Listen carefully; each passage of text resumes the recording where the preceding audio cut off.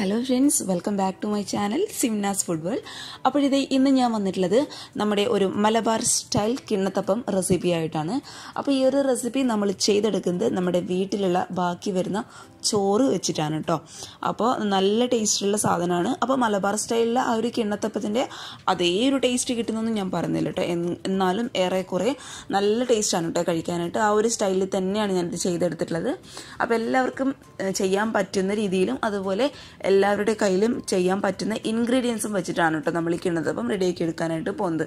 അപ്പോൾ നമുക്ക് പെട്ടെന്ന് തന്നെ വീഡിയോയിലോട്ട് കടക്കുന്നതിന് മുന്നേ ചാനലിലെ വീഡിയോസൊക്കെ ആദ്യമായിട്ട് ആരെങ്കിലും കാണുകയാണെങ്കിൽ സബ്സ്ക്രൈബ് ചെയ്യാൻ മറക്കരുത്. അപ്പോൾ നമുക്ക് പെട്ടെന്ന് തന്നെ ഈ മലബാർ സ്റ്റൈലിലുള്ള കിണ്ണത്തപ്പം റെസിപ്പി എങ്ങനെ ചെയ്യുന്നു നോക്കാം. അപ്പോൾ നമുക്ക് ആദ്യം തന്നെ ഈ ഒരു കിണ്ണത്തപ്പം റെഡിയാക്കാൻ ആവശ്യമായിട്ടുള്ള ഇൻഗ്രീഡിയൻസ് എന്തൊക്കെയാണെന്ന് നോക്കാം. അതിനായിട്ട് ഞാനിപ്പോൾ ഇവിടെ എടുത്തിട്ടുള്ളത് 1 കപ്പ് നിറയെ വേവിച്ചെടുത്ത ചോറാണ്.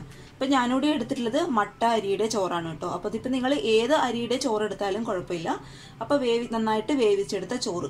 പിന്നെ ഈ ഒരു കിണ്ണത്തപ്പത്തിന് ഒരു ഫ്ലേവറിന് വേണ്ടിയിട്ട് 1 ഏലക്കായ ഞാൻ എടുത്തിട്ടുണ്ട്. അപ്പോൾ ആ ഒരു ഏലക്കായയുടെ ഫ്ലേവർ കൂടുതൽ ഇഷ്ടമാണ് എന്നുണ്ടെങ്കിൽ 2 ഏലക്കായ വരെ എടുക്കാം കേട്ടോ. പിന്നെ 1 ക്യൂബ് ശർക്കര, അത്യാവശ്യം വലിയ ക്യൂബാണ് കേട്ടോ. അപ്പോൾ ശർക്കര നമുക്ക് വേണം, ശർക്കര പാനിയാക്കി എടുക്കണം. അതിനായിട്ട് 1 ക്യൂബ് ശർക്കര ഞാൻ എടുത്തിട്ടുണ്ട്. പിന്നെ ഞാൻ എടുത്തിട്ടുള്ളത് കടലപ്പരിപ്പാണ്. അപ്പോൾ കടലപ്പരിപ്പ് എന്ന് പറയുമ്പം 2 ടേബിൾ സ്പൂണോളം കടലപ്പരിപ്പ് 15 മിനിറ്റ് വെള്ളത്തിലിട്ട് നന്നായിട്ട് കുതിർത്ത് കുക്കറിൽ വേവിച്ചെടുത്തതാണ് കേട്ടോ. അപ്പോൾ കടലപ്പരിപ്പ് വേവിച്ചെടുക്കുമ്പോൾ ശ്രദ്ധിക്കുക, ഒരുപാട് വെന്ത് അടിഞ്ഞു പോകാനായിട്ട് പാടില്ല. നമുക്ക് ഈ കിണ്ണത്തപ്പം കഴിക്കുമ്പോൾ ഈ ഒരു കടലപ്പരിപ്പ് ഒന്ന് കടിക്കാനായിട്ട് കിട്ടണം. അപ്പോഴാണ് അതിൻ്റെ കറക്റ്റ് ടേസ്റ്റ് കേട്ടോ. അപ്പോൾ 2 ടേബിൾ സ്പൂൺ കടലപ്പരിപ്പ് കുക്കറിലിട്ട് കുറച്ച് ആവശ്യത്തിന് മാത്രം 1/4 കപ്പ് മാത്രം വെള്ളം ഒഴിച്ച് ഒറ്റ വിസിലിൽ വേവിച്ചെടുക്കുക.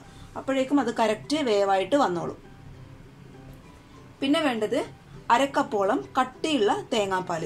ഇതിപ്പോൾ ഞാൻ ചോറെടുത്ത അതേ സെയിം കപ്പിൽ അളന്നെടുത്തത് കേട്ടോ. അപ്പോൾ 1 കപ്പ് ചോറാണെങ്കിൽ 1/2 കപ്പ് കട്ടിയുള്ള തേങ്ങാപ്പാൽ. പിന്നെ വേണ്ടത് 1 ടേബിൾ സ്പൂണോളം അധികം തരിയില്ലാത്ത അരിപ്പൊടി, അതായത് ഒട്ടും തരി ഉണ്ടാവാൻ പാടില്ല. നമ്മൾ ഇടിയപ്പം അതുപോലെ അപ്പമൊക്കെ ചുടാൻ ഉപയോഗിക്കുന്ന അരിപ്പൊടി. അപ്പോൾ ഇതൊക്കെയാണ് മെയിനായിട്ട് വേണ്ട ഇൻഗ്രീഡിയൻസ്. ഇനി നമുക്കിതെങ്ങനെയാണ് റെഡിയാക്കുന്നതും കൂടി നോക്കാം. നമുക്ക് ആദ്യം തന്നെ ഈ കിണ്ണത്തപ്പത്തിന് ആവശ്യമായിട്ടുള്ള ശർക്കര ഒന്ന് ഉരുക്കിയെടുക്കാം. അതിനായിട്ട് നമ്മൾ എടുത്തു വെച്ച ശർക്കര ഞാൻ ഈ പാനിലോട്ട് ഇട്ട് കൊടുത്തിട്ടുണ്ട്. ഇനി അത് ഉരുകാൻ ആവശ്യമായിട്ടുള്ള 1/4 കപ്പ് വെള്ളം കൂടി നമുക്ക് ഒഴിച്ചു കൊടുക്കാം.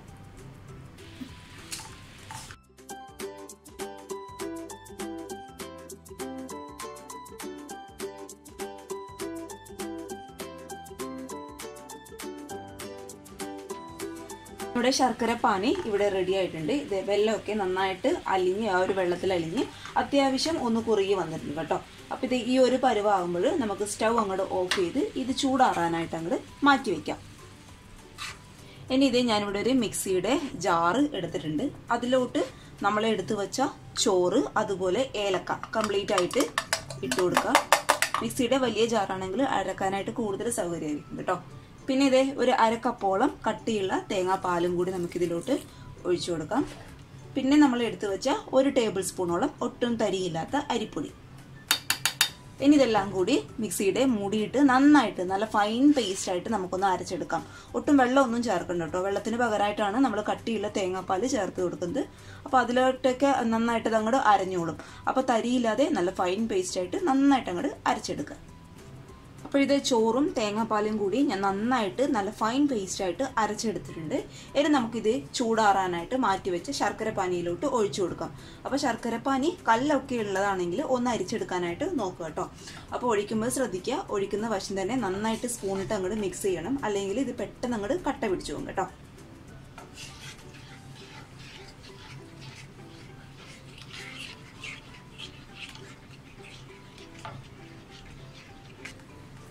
ഇനി ഇത് നന്നായിട്ട് ഒന്ന് തിളയ്ക്കുന്നവരെ ഹൈ ഫ്ലെയിമിലിട്ട് ഒന്ന് ചൂടാക്കുക. തിളച്ചതിന് ശേഷം കൈവിടാതെ ലോ ടു മീഡിയം ഫ്ലെയിമിലിട്ട് പതുക്കെ അങ്ങോട്ട് കുറുക്കിയെടുക്കുക കേട്ടോ. ഇത് ഒരിക്കലും ഹൈ ഫ്ലെയിമിൽ വെച്ചിട്ട് കുറുക്കാനായിട്ട് പാടില്ല. പിന്നെ കൈവിടാതെ ഇളക്കി കൊടുത്തുകൊണ്ടേ ഇരിക്കണം. കാരണം നമ്മൾ ഇതിലോട്ട് ചേർത്ത് കൊടുത്ത ശർക്കര അതുപോലെ തേങ്ങാപ്പാലൊക്കെ പെട്ടെന്ന് അടി പിടിക്കാൻ ചാൻസ് കൂടുതലുള്ള സാധനമാണ്. അതുകൊണ്ട് അതൊന്ന് ശ്രദ്ധിച്ചേക്കണേ.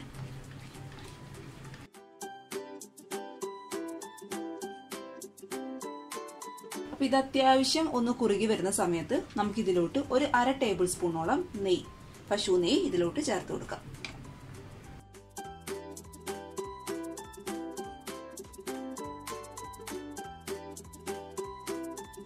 അപ്പോൾ ഇത് അത്യാവശ്യം നന്നായിട്ട് ഒന്ന് കുറുകി വരുന്ന സമയത്ത് നമ്മൾ നേരത്തെ വേവിച്ച് മാറ്റി വെച്ച് 2 ടേബിൾ സ്പൂണോളം കടലപ്പരിപ്പ് നമുക്കിതിലോട്ട് മുഴുവനായിട്ട് ഇട്ട് കൊടുക്കാം.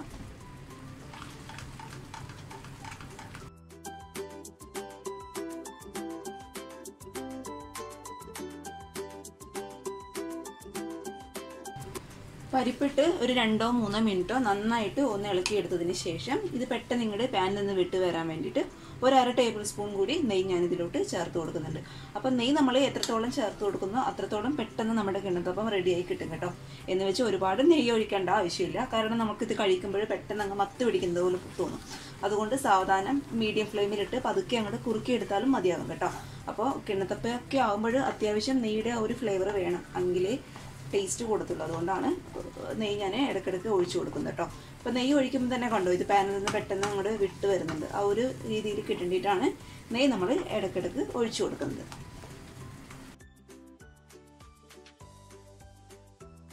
നമ്മുടെ കിണ്ണത്തപ്പത്തിൻ്റെ മാവ് ഏകദേശം ഒന്ന് റെഡി ആയിട്ട് വന്നിട്ടുണ്ട്. ഇതെല്ലാം കൂടി നമ്മൾ ഇളക്കുമ്പോൾ നമ്മൾ മുന്നേ ഹൽവ ചെയ്തിട്ടുണ്ടായിരുന്നില്ലേ, ആ ഒരു പരുവം തന്നെ എല്ലാം കൂടി ഇളക്കുമ്പോൾ നന്നായിട്ട് പാനിൽ നിന്ന് എല്ലാം കൂടി ഒരുമിച്ച് അങ്ങോട്ട് വിട്ട് വരണം. പിന്നെ പാനിൽ നിന്ന് ഒട്ടിപ്പിടിക്കാനായിട്ട് പാടില്ല കേട്ടോ. അതാണ് അതിൻ്റെ കറക്റ്റ് പരുവം എന്ന് പറയുന്നത്. ഇനി അവസാനമായിട്ട് ഒരു 1/2 ടേബിൾ സ്പൂൺ കൂടി നെയ്യ് ഞാൻ ഇതിലോട്ട് ഒഴിച്ചു കൊടുക്കുന്നുണ്ട്. അവസാനം സ്റ്റൗ ഓഫ് ചെയ്യുന്ന ആ ഒരു സമയത്ത് കേട്ടോ. അപ്പം മൊത്തത്തിൽ നമ്മൾ ഇതിലോട്ട് ചേർത്ത് കൊടുക്കുന്നത് ഒരു 1.5 ടേബിൾ സ്പൂണോളം നെയ്യാണ് കേട്ടോ. എന്നിട്ട് നന്നായിട്ടൊന്ന് മിക്സ് ചെയ്ത് കൊടുക്കുക. ഇത് കണ്ടോ നമ്മൾ കറക്കുമ്പോൾ എല്ലാം കൂടി ഒരുമിച്ചിട്ട് അങ്ങോട്ട് കറങ്ങി വരണം. അതാണ് അതിൻ്റെ കറക്റ്റ് പരുവം എന്ന് പറയുന്നത്. ഇനി ഈ ഒരു സമയം എത്തുമ്പോൾ നമുക്ക് സ്റ്റൗ പതുക്കെ അങ്ങോട്ട് ഓഫ് ചെയ്യാം.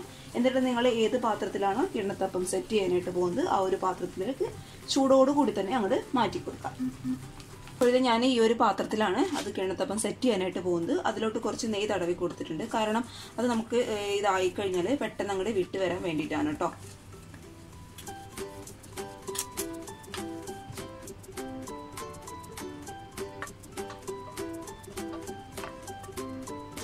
ഇനി നമുക്കിതൊന്ന് ലെവൽ ചെയ്തെടുക്കണം. അതിനായിട്ട് ഇതേ ഒരു സ്പൂണിൻ്റെ ബാക്ക് സൈഡിൽ കുറച്ച് നെയ്യ് തടവി കൊടുത്തതിന് ശേഷം നമുക്കിതൊന്ന് ലെവൽ ചെയ്തെടുക്കാം. അങ്ങനെ തടവി കൊടുക്കുകയാണെങ്കിൽ നമ്മുടെ മാവൊന്നും ഒട്ടും ഇതിലോട്ട് ഒട്ടിപ്പിടിക്കാത്ത രീതിയിൽ പെട്ടെന്ന് നമുക്കൊന്ന് സെറ്റ് ചെയ്യാനായിട്ട് പറ്റും.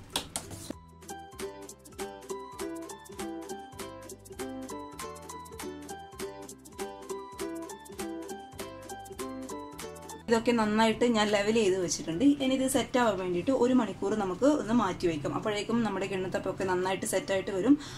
അതിനായിട്ട് ഫ്രിഡ്ജിൽ വെക്കേണ്ട ആവശ്യമൊന്നുമില്ല കേട്ടോ, പുറത്ത് തന്നെ വെച്ചാൽ മതി. അപ്പോൾ 1 മണിക്കൂറിന് ശേഷം ഞാൻ നിങ്ങൾക്ക് കാണിച്ചു തരാം.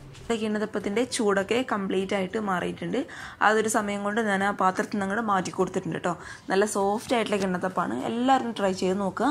നമ്മൾ കിണ്ണത്തപ്പം കഴിക്കുമ്പോൾ നമ്മൾ ഇട്ട് കൊടുത്ത കടലപ്പരിപ്പ് ഒന്ന് കടിക്കാനായിട്ട് കിട്ടും. അപ്പോഴാണ് ഇതിൻ്റെ ഒരു കറക്റ്റ് ടേസ്റ്റ് വരുന്നത് കേട്ടോ. അപ്പോൾ കടലപ്പരിപ്പ് എന്തായാലും ചേർക്കാനായിട്ട് നോക്കുക.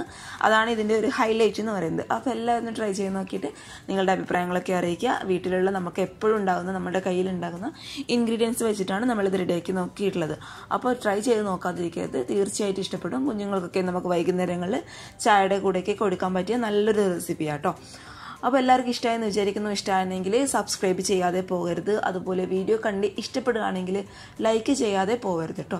അപ്പോൾ നാളെ ഒരു നല്ല വീഡിയോ ആയിട്ട് കാണും വരെ thank you for watching സിംനാസ് food world. By.